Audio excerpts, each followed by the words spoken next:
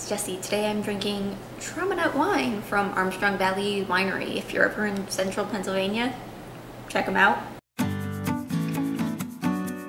Okay, so I'll be doing the Midyear Freakout tag. I don't know how freak out this is. I don't really have like reading goals per se. I mean, I do set vague goals, or I do like on Storygraph set the like book and page count I'm trying to read, but like I don't really try to do that. Reading for me is fun, not something to stress about. So I don't know if freak out's the right word, but like mid-year book tag, and we'll see. Okay, number 1, best book you've read so far this year. Well, I mean, is it though? Yeah, maybe, yeah. It's definitely, whoop, if I can get this off the shelf.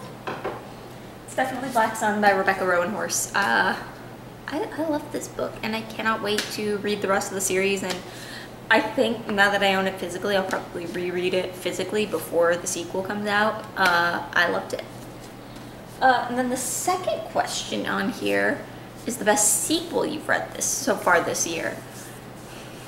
Man, I've read so many good books. I think I'm going to go with, I'm 50-50 here. I'm gonna say both because I can't pick. Either Dragon Republic by R.F. Kuang or the final of the Wayfarer series, so The Galaxy and the Ground Within by Becky Chambers. I really love those both, but for very different reasons. But I think if I had to give the edge to one as a sequel, I'd give it to the Dragon Republic, just because it's actually more of a sequel, a continuation of the story. Poppy War, am I talking about what these books are about, or am I just talking? No, I'm just gonna mention the books. You know, if it's relevant, I'll bring it up. New release you haven't read yet but want to. Let me check my Storygraph for 2021 releases. There's second. Yeah, there is one for most anticipated release. So there's one that I'm like, I'm gonna go with the one I'm thinking of here, which is For the Wolf by Hannah Witten, which I really do want to read. It's a Red Riding Hood retelling. It's got spooky haunted woods. It sounds so good. And I also maybe accidentally started following the author on Twitter, and they keep posting about it, which makes me want to read it more and more and more. The reason I'm not is because it says it's part of a series, and I don't want to get stuck in waiting for books to be published. So I think my resolve for that will probably crumble eventually, and I'll read it. I'm thinking maybe October, but as of yet, I haven't read it yet. And then number 4 is most anticipated release from the second half of the year. So this doesn't have dates on it, so I'm not sure when things were published. Oh, that could be. It could be the new Becky Chambers. So A Psalm for the Wild Bill, which is about a tea-making robot, I think, in like a post-apocalyptic wasteland of Earth, I think. It sounds really cute. Other options would be She Who Became the Sun by Shelley Parker Chan. Both of these are starts of series though. And just scrolling through, yeah, those two would probably be the most anticipated, but I don't usually immediately read new releases, so especially if they're book 1 in a series. Going on to number 5 is biggest disappointment. I mean, I think the obvious answer to this would be Heart-Shaped Box by Joe Hill, just because I haven't had a bad book by Joe Hill yet, and this one was so bad. Just so bad. Other than that, I would have to go with, they're on my shelf down here for unhauling. Era 2 Mistborn. I haven't finished reading it. I'm on the 3rd book now, but what was Sanderson thinking with these? And it's not like they are terrible books, right? They're just bad for Sanderson. Like, There's a lot of weird misogynistic undertones here. Wayne gives me the creeps. The plots are really predictable. The characters are rather shallow caricatures. I know I'm being really mean, but like, these really, really let me down. That's why they're down on my unhaul shelf. What? Next, number 6, biggest surprise. I don't know. Why am I looking at this? I don't even own most of these. Maybe Ship of Magic? Maybe Ship of Magic, because I really, really struggled, and not in a bad way, but I struggled to get through the Farseer trilogy, because they're dense and they're slow, which is fine. This took me like a week. Like, and this is not thin by any means, it's a chunky book, but it took me like a week.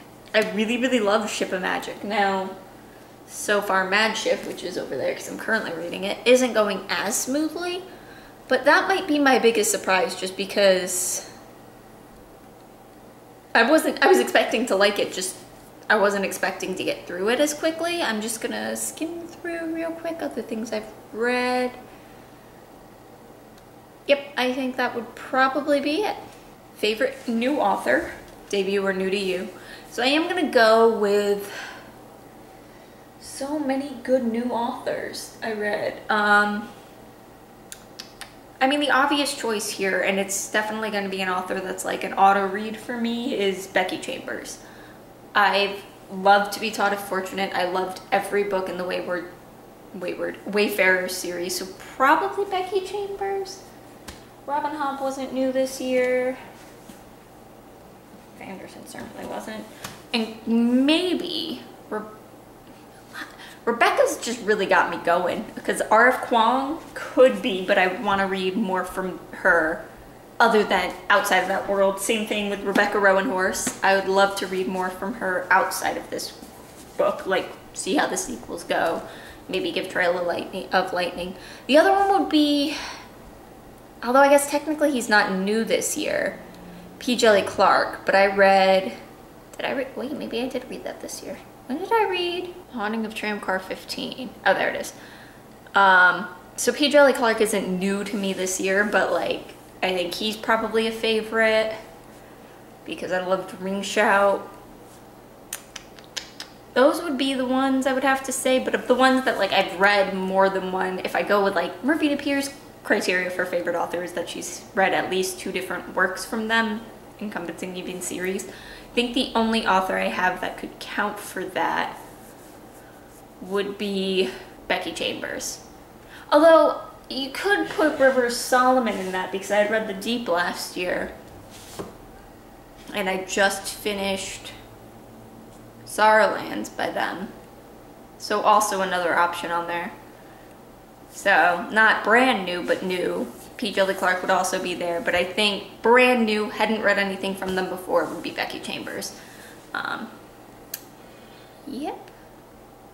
Next one, newest fictional crush. I know this is like always a thing, and I don't think I've ever watched a single video where somebody has an answer for this, because we're all adults who are like crushing on fictional characters. No, that's not fair. You can do it. I'm trying to think. I look on my shelf when I don't own most of the books. The Sorceress Who Eats Girls has something going for her.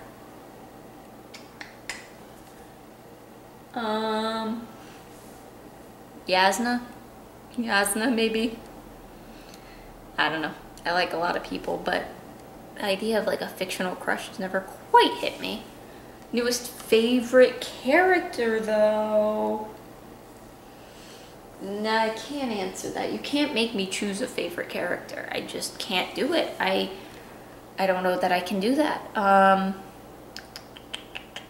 all the books I've read, is there anybody I'd like absolutely like would die for that character? I mean, all of them in Black Sun. Note to self, Black Sun makes a good weapon. But all of them in this, Giala and Serapio, are both pretty great, but I don't know if they would be favorites. No.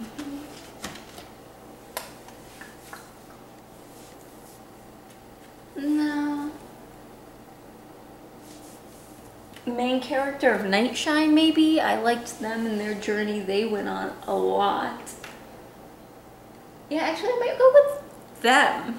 But the main character for Nightshine, whose name I cannot divulge because it's a spoiler.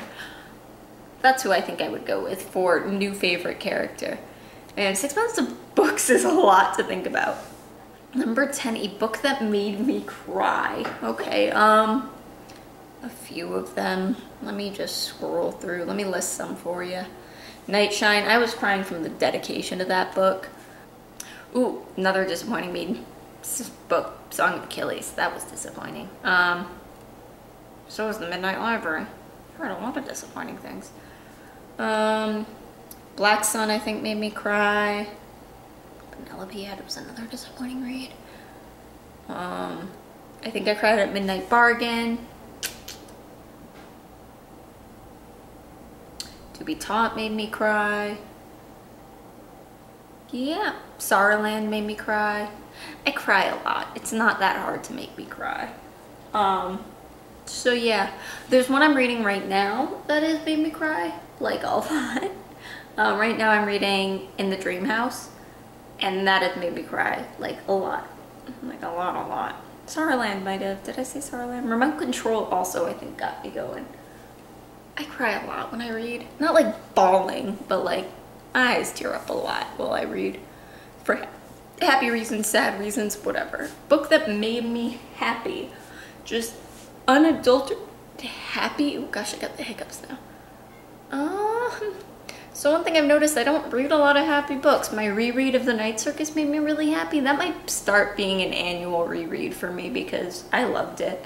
We'll see if it stays that way if I read it too often. The entire Wayfarer series made me so happy. Actually, like, if you want to talk about just joyful books, that series really did it. Yeah, those would be the ones that made me really happy. The Exiled 7 made me happy too, and Nightshine. Did I say Nightshine made me cry? Nightshine made me cry a lot. Yeah, that's it for making me happy. Most beautiful book you've bought this year, so far this year, or received. So I haven't read those yet. So that Nightshine is, Black Sun is gorgeous. But it's, I don't know that face. I don't like faces. Up here, these two I just recently bought. Please don't fall. And I haven't read either of them yet, although I plan to read them soon. And of the two, I think this one, The Daughters of Ys, is probably one of the most beautiful books I've bought. And then I'm also a big fan of this edition of the Live Ship Traders that I got, and of all of them, Ship of Destiny, I think, is the prettiest one. Yeah, Ship of Destiny would probably be the prettiest one of this trilogy. I have books everywhere now. I'm gonna put this one on this side. Don't do that. You guys are gonna see everything collapse here soon. And what books do you need to read by the end of the year? Nothing in particular. I would like to get through, I'd like to finish Oathbringer. That's not a small one. Technically this shelf here, so the books here are books that were on my TBR for 2021, which I haven't really stuck to.